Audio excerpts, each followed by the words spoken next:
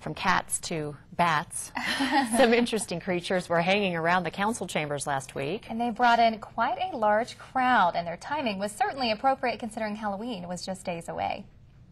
He's not dead, and he is not asleep. He's actually wide awake, and he's looking right at you. So, what is he talking about? The bat's wing is a lot like our hand, I was telling you. Very thin skin. Yep, you heard right. Bats. The Aurora Parks Recreation and Open Space Department held a unique live bat show on Friday at the AMC. The council chambers was full of adults and children of all ages to get an up-close view and learn more about this fascinating creature. They spit out their fruit instead of actually swallowing it. They just suck the juices out. I learned that they hibernated. I did not know that. And I was surprised to know that they went back to the same cave every year.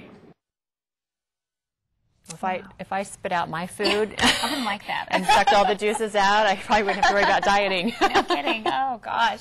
Interesting, though, the whole going back to the same cave every year. That's kind of, I never would have thought about that. But did you see how many people were there? A lot of people are very interested because bats are sort of, there's a mystery behind them. So not as scary as you think. Not as scary as you think.